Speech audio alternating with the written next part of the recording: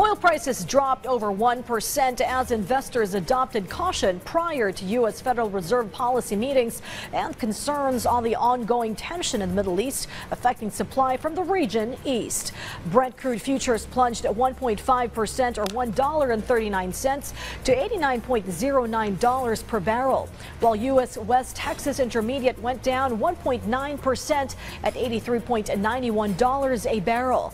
Both Brent and WTI increased by 3% last Friday.